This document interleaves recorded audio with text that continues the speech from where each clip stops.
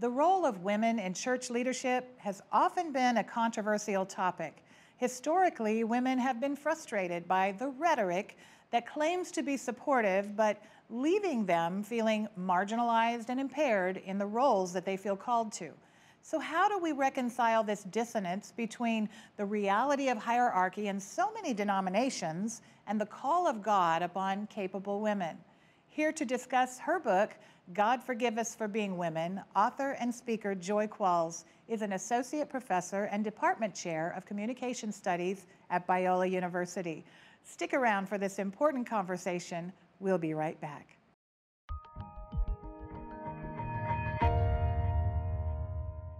Welcome back, friends. You are in for such a treat today. We're going to talk with my friend Joy Qualls. And Joy, I just so appreciate that you've taken the time out of your incredibly busy schedule to be here with us in the studio. Well, it's a pleasure to be here, Brenda. Thank you so much.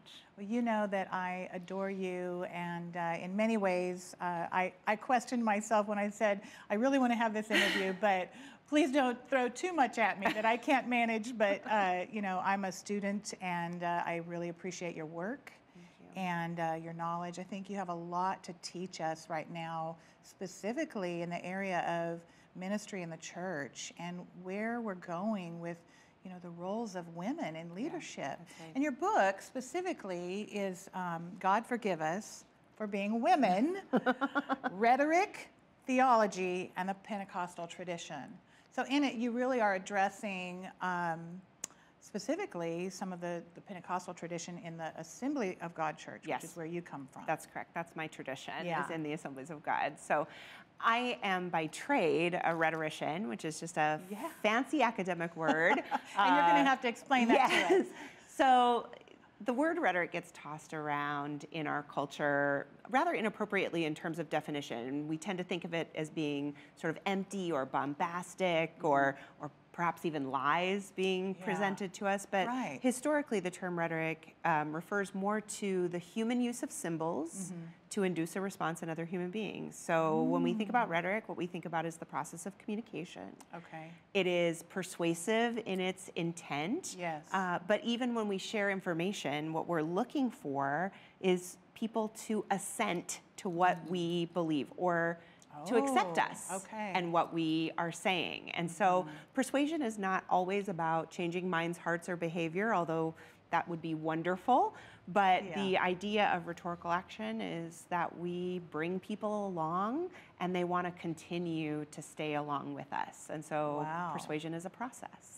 Okay, so because I've always thought of rhetoric as more empty words. Right. And it can be. It can be. Right? It can be, but the idea is that we are using tools of persuasion to try to encourage others to want to hear from us more.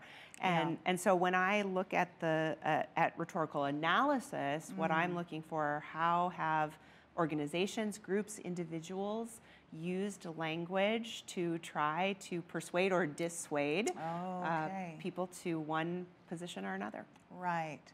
So when you talk about, you know, some of the traditions in the Pentecostal church movement, you really have pointed out that there's been no boundaries given to women in terms of leadership roles, and yet they haven't really practiced what they've preached, and that's incited a little bit of frustration. That's right. So that's what I'm looking at in this particular text is the disconnect between policy and practice. Yeah. So historically in the Pentecostal tradition, which we attribute to beginning here in Los Angeles and at the turn of the last century, and the notion was on whomever the Spirit fell, leadership was a gift that was given to them. It was empowerment for service, was the concept and idea. And so it wasn't about gender, it wasn't about race, it wasn't about socioeconomic class. Really, Galatians 3:28 is where people get that idea from, right? In Christ, we are no longer male nor female, so the gender lines are broken. We're no longer slave nor free. The socioeconomic lines are broken. We're no longer Jew nor Greek. The racial lines are broken. And yet we keep these mindsets that divide us. That's right. So that's what was so beautiful, really, about Azusa Street. That's right. So that was what made it so revolutionary. It wasn't just another religious revival. It was a social and cultural revival that changed the way we perceived the work of God in the world. Yeah.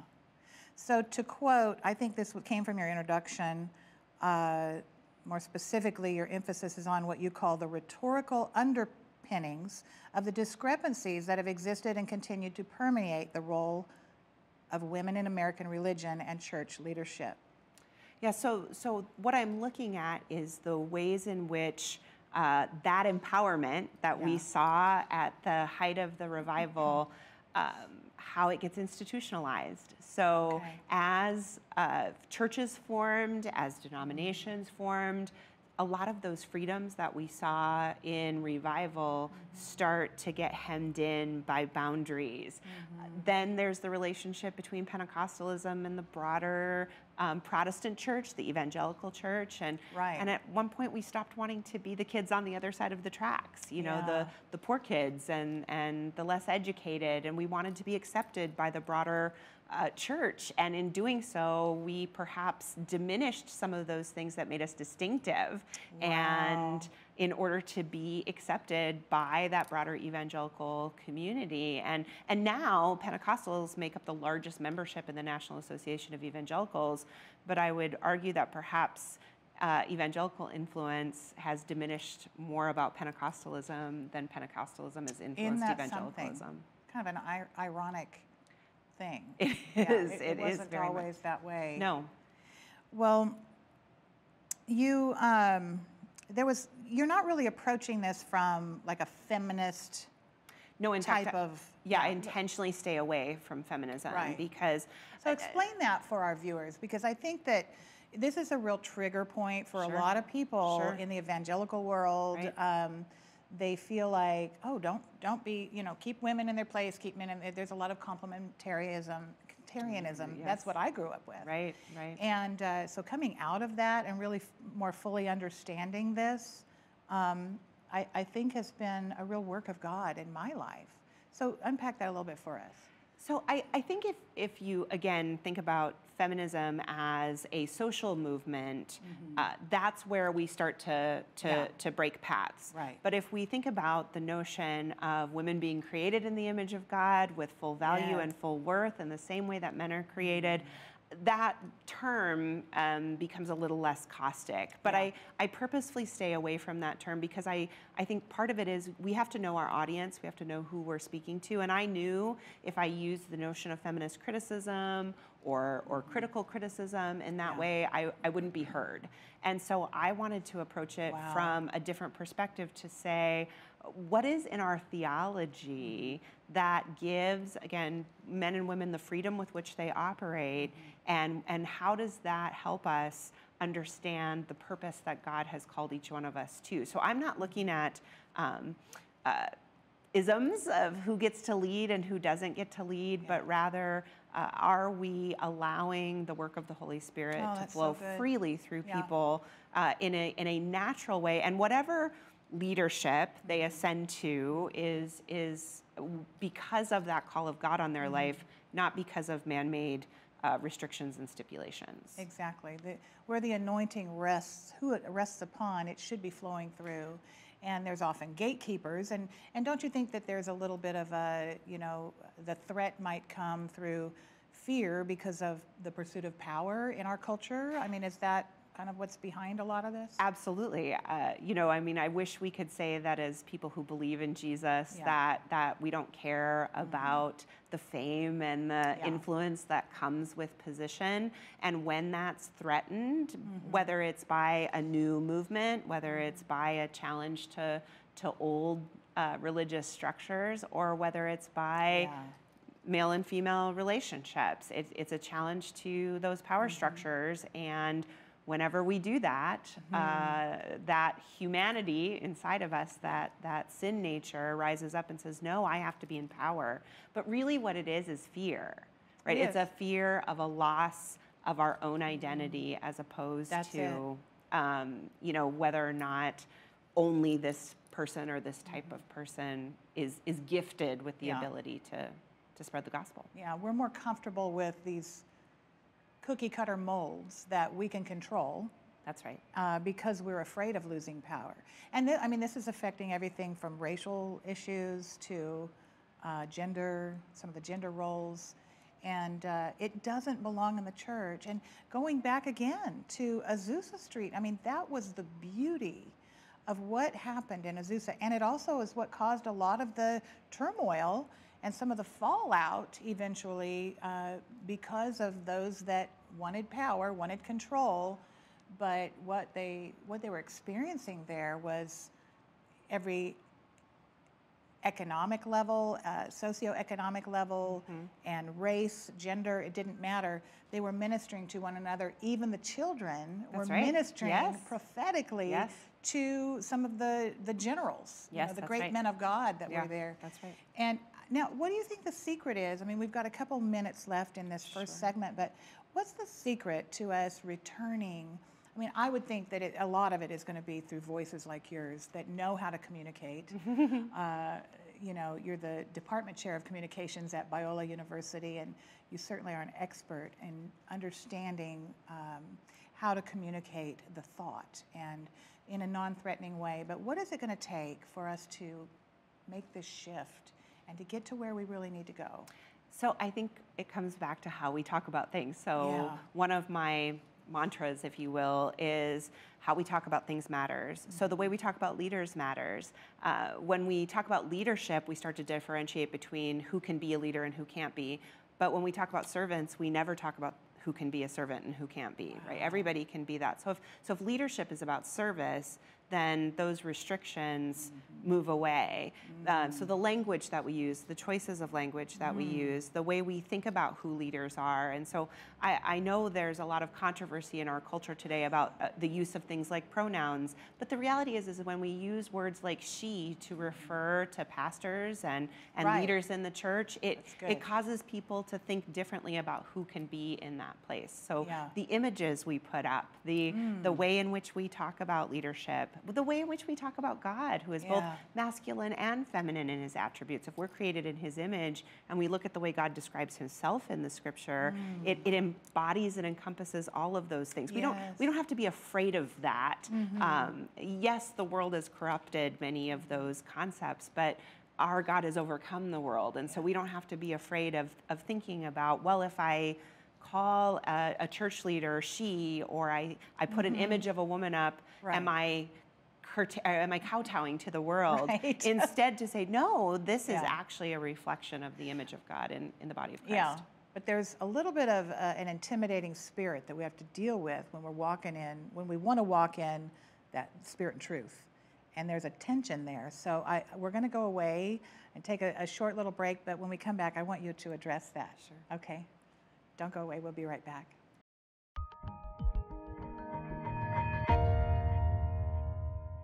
Paul and Brenda Crouch here, baby. We have great plans coming up. We do. We're here in Anaheim at our beautiful studio that God has provided.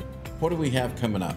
We just finished season 4, and we have plans to do some broadcasting from around the world, different locations, and God's opening doors for us. Amen.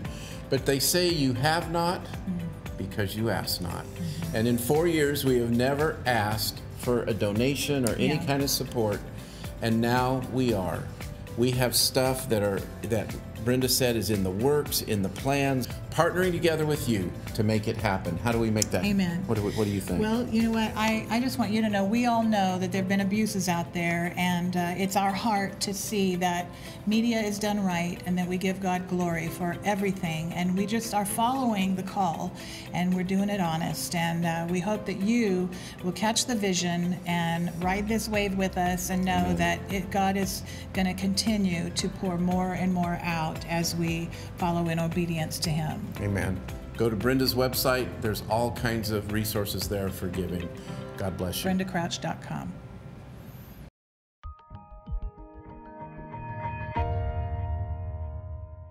Welcome back. We're talking with my friend Joy Qualls and about women in leadership roles in the church. But right before we took our break, we were mentioning the fact that there's a lot of intimidation or intimidating voices that come against women, and really, I think, are tailored to shut our mouths. Right.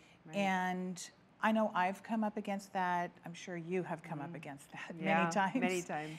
And so, my question is, I know we can't really control anything, and there's an element here that is very practical. There's an element that is very spiritual. That's right. Are there strongholds at work that are actually trying to limit the work of the church and marginalize us and keep us in a bound place? What's happening? Yeah, so I think the enemy has been after women from the very beginning, Yeah, right? He didn't target the male in the garden, he targeted the female, and we often like to make that because somehow she was the weaker Right. vessel and Right. things of that nature. But I think because God's plan was in place even before the garden was created, the reality is the Savior was going to come through the woman. Yeah. And the enemy knew that, and targeted that's her. why he targeted her.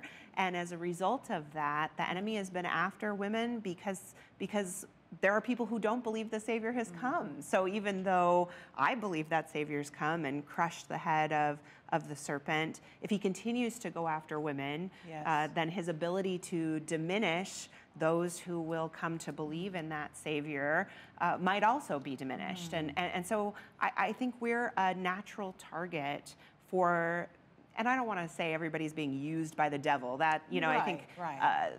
that perhaps is a little too woo-woo for where I would go. But the notion is that even women can be women's own worst enemies. Oh, yeah. Because what we again are afraid of is the idea that if a woman comes into the fullness of her calling, into the fullness of the things of Jesus, the power of that is so great. And again, it's not diminishing the power of men. It's men and women together, side by side, are the full image of God. Yeah. But when women come into that power, the enemy is threatened in ways that are unique to her being, or unique to her creation. And so I think you're seeing it. I think you're seeing it in our culture. You're seeing it in our church. You're seeing it in the broader world that we live in, right? Who when an attack comes, do the vigilantes go after, right? They go Right. after women, and it's rape and it's violence against women that are these weapons of war. And so whether it's rhetorical through our words and through the way we develop and define gates that keep people in and out, or whether it's actual physical violence, this has been the tool of the enemy from the very beginning. And so I think women who rise up and find their voice in Christ Jesus and in the work of the Holy Spirit. And I think that's the key, is rise up and find your voice. What does that mean? Because by the world's terms, a lot of that is still fear-driven. Right. And so then it's not working. That is rebellion. That is caustic. And I think that's what many people are misinterpreting a movement like a truth like what you're bringing to the table here as being. And when women are resting in the identity that God has given to them and rising up in the authority that he's given them of truth and spirit and truth, there's something there that they should not be threatened by, that we should be one in that. There's a reciprocal work that should take place.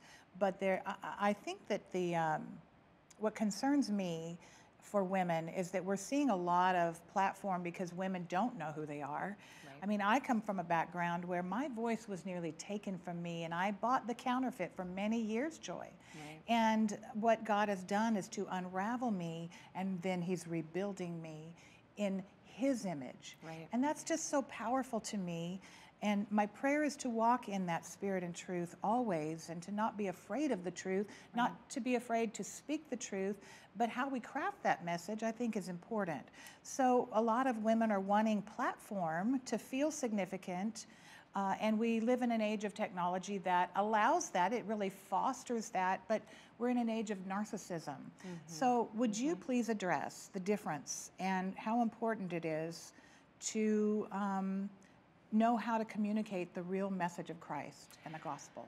So I think we live in an age of the influencer, right? Whatever we can get into 30-second sound bites that we can throw onto a 2-minute Instagram video that will make us famous. And the idea of the celebrity leader is not unique to women, you know, but I think we have to check ourselves constantly about what our motivation is.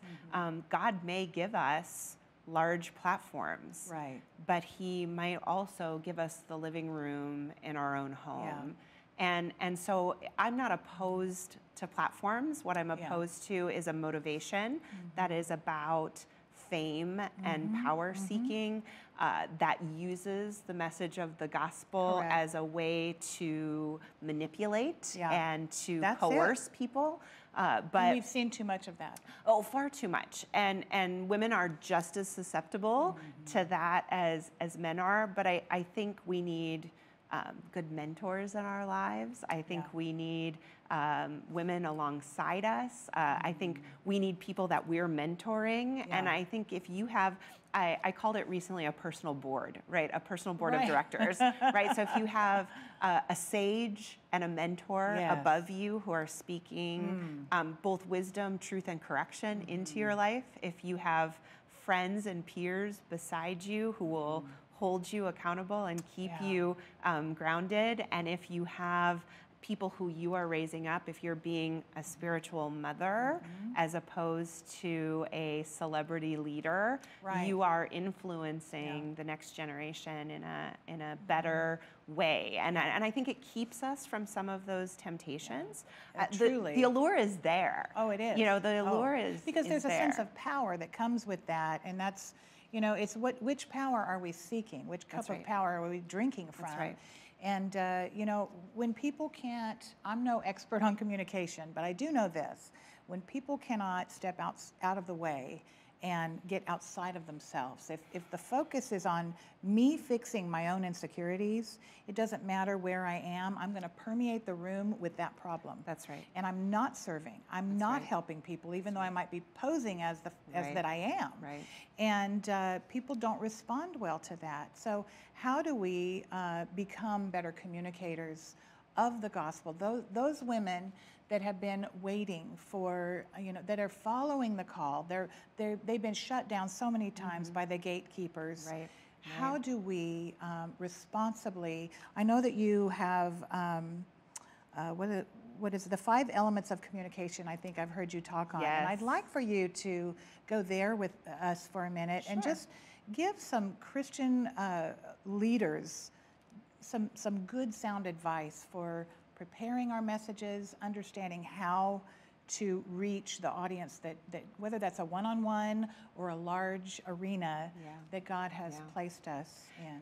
Every communication situation, whether it's you and I sitting here having a and conversation now. No, not at all. But whether it's you and I having a conversation, or it is somebody standing on a stage delivering a sermon, or it's a professor giving a lecture, every communication situation has 5 elements: a speaker, an audience, and by the way, we're both speaker and audience at the same time, right? I'm sending the message, you're receiving the message, but you're also sending the message, and I'm receiving the message. There's a message. There's a channel. We're here taping a program today, so it'll be broadcast on a channel. And there's an occasion. What called this forth? And so what brought us here today? And so I actually think occasion is one of the most important elements of the communication process, because if you can identify a reason to engage with somebody on the message that God has given you, then God will use that. So it doesn't have to be on a stage behind a pulpit. Now, I will advocate for that every day of the week if that's what it is that God has called a woman or a man to do. But it might start with one-on-one conversations over coffee. It might start with discipling your own children in your home. Those are all important communication situations. And if we understand the power of communication in the faithful environments, we will also be able to see the power of those communication situations in the constructed environments. Oh, yeah. I think that's very wise advice. And what would you say to women that know that they're equipped, they know that God has called them, and yet they're being shut down? I mean, there are so many denominations now. This is a very controversial thing in our present day church culture. So is God using women outside of the box? Is that where he has to take us? Encourage us as to how we can still be useful in the lives of those that we feel our message pertains to. You know, I think people believe that there's one way to do all of this. And if I'm not pastoring a church, if I'm not leading a large ministry, I'm not using the voice that God gave me. And so I would even say to my sisters in those spaces where there are those limitations, that they would think about operating in their gifts in the spaces that they do have access to. Which is what you mentioned. And if you start in those spaces and are faithful in those spaces, God will multiply those things. I was recently listening to a podcast with a woman from a theological position that she and I would probably not see eye to eye on, but she's had doors open to her that perhaps others have not had open because she's faithfully worked within the system that God has given her to. And again, it's not a system I would want to work within, but at the same time, I have great respect and admiration for her because she's figured out who her message is for, and she's operating in the channels that God has given her to operate. And so I cheer her on instead of saying, well, she should be able to do this too. You know, no, her influence, the space that God has given her is likely greater than it would be if she was trying to beat down the doors to be on every platform that she could be on. And so I encourage her obedience. I think that's the biggest thing. I mean, I want to be rhetorical and persuasive about what I believe is the theologically sound position, but I don't want to tear down my sisters and brothers who are creating space even within those spaces that are more limiting. And we're in a culture inside of the church right now where, and it's polarizing because we're accepting a lot of that, and there's no honor. We've kind of lost our way. Yeah, so, listen, we invented cancel culture. Oh my goodness. You know, we were the first to boycott. We were the first to say, if you differ from us in this, you can no longer speak in this space. And I think now that we've seen the world kind of take the ball on that, we're like, wait a minute, we shouldn't cancel people when they have something that we need to listen to. But we perfected that. And so I think what we have to do is to take a step back and say, wait a minute. Can I be your friend? Oh, that's so good. Can you explain to me how God led you into this space and in the places where we differ, instead of saying, you know, we have a different theological position from one another, you're not welcome here. And instead say, come and have coffee with me. I'd love to know what the Lord is speaking to you. I love that. And I love you dearly. I mean, you and I have had our coffee together. Yes, we have. And, that's right. I just appreciate the humility that you walk in, the truth that you walk in. And I just bless you, and I pray for continual open doors for your message to go forth. And thanks for being here Thank today. you. It's my pleasure. What a We'll privilege. do it again. I hope so. Okay. And friends, thank you for joining us. I know you were blessed. Come again next time. I'm Brenda Crouch.